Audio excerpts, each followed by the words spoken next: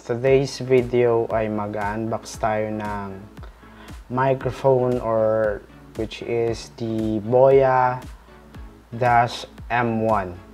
Isa siya sa mga recommended microphone ng mga YouTuber. So, nabili ko siya sa Lazada, guys. Ito yung name ng store, yung One Gadget.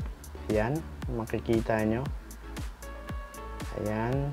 Yan yung seller, One Gadget. So, yan guys. Okay yung packaging naman. So, tinanggal ko na yung bubble wrap para mas malinis na tingnan.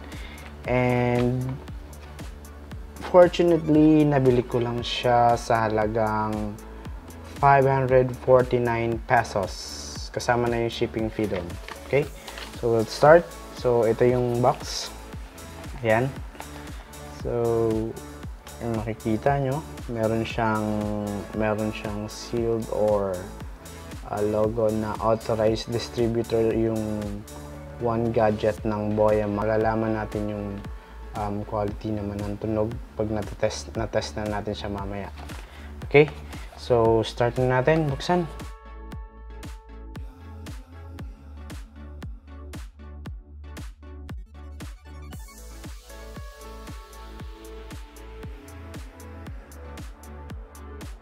So, check na natin kung anong laman. Ayan.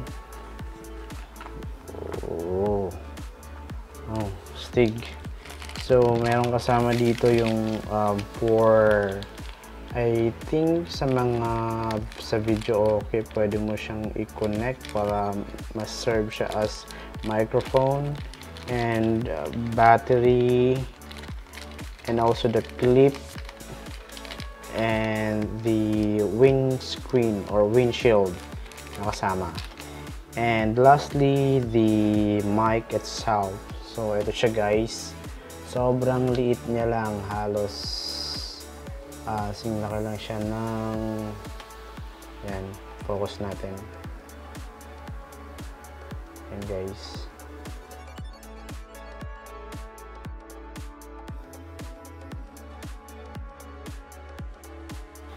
So, ayun. And, meron siya ditong dito nilalagay yung battery. Yan, logo Boya. So, meron siyang switch for camera on and off. And for smartphone, pwede mo siya i-switch. And ito guys, pwede mo siyang isabit sa gilid mo para hindi siya malalaglag.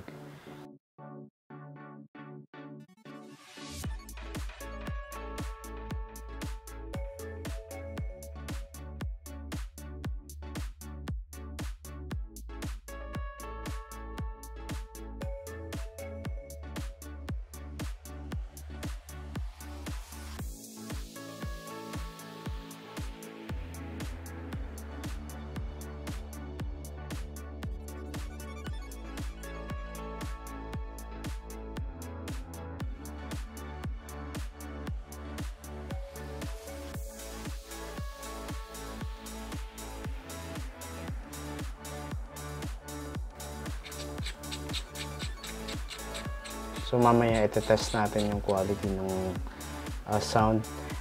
Itong gamit natin ngayon is headset siya ng mobile phone na ginawa ko lang siyang DIY. Nilagyan ko din siya ng foam para mas malinaw din yung quality ng audio.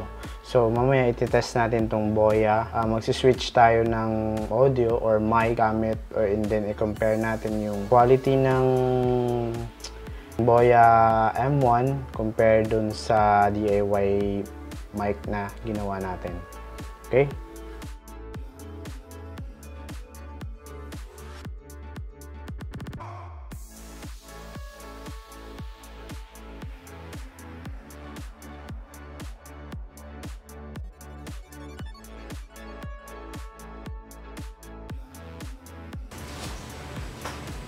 Ito yung audio quality ng Nikon D3400 built-in camera. We will be comparing this to Boya M1 na binili natin sa Lazada. Okay, ito naman yung quality ng audio using the Boya BY-M1 na binili natin sa Lazada.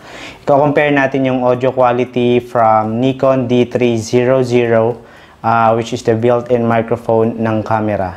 And kayo na rin magsabi kung okay ba siya for or recommended ba siya for vlogging setup and recording for outdoor or indoor.